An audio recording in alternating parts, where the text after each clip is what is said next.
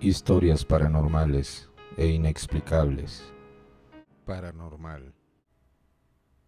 Susana Beatriz Esteban cuenta: estaba dormida. Me despertó algo en la madrugada.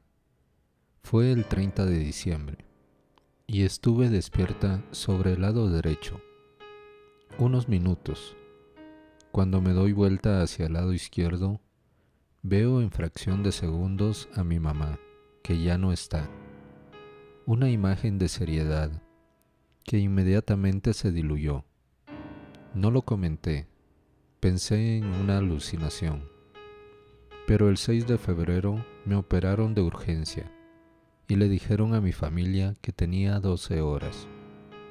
Me costó mejorar, con 3 internaciones más, pero cada vez que me quejo, con el médico me repite: viva de milagro. Carmen Rosa López cuenta: cuando murió mi papá, lloraba mucho, tenía mucha pena. Todos los días llegaba a mi casa a almorzar. Un día, llorando y de todo corazón, le pedí a Dios por favor que me dé la oportunidad de hablar con mi papá, en mis sueños. Le rogué tanto y esa misma noche Dios me concedió. En mis sueños yo caminaba por una calle y me encuentro con mi papá que salía de otra calle. Y yo, emocionada, le dije: papá, no estás muerto. Soñé que habías muerto. Y me dijo: sí he muerto. No he sufrido para morir.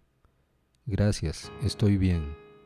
Me abrazó y me desperté sorprendida, que Dios me escuchó. Ladis Molina cuenta: bueno, yo sentí a mi padre en la cocina, lavando los trastes, y me paré. No vi a nadie. Él había vivido allí unos años. Eran las 2 de la tarde. Como a las 6 me llamaron para decirme que mi padre había muerto, al mediodía. La diferencia era de 1 hora. Vivía a 20 horas en autobús. Era otro país. El apartamento era en el piso 8. No había ratas ni animales que produjeran sonidos ni ruidos.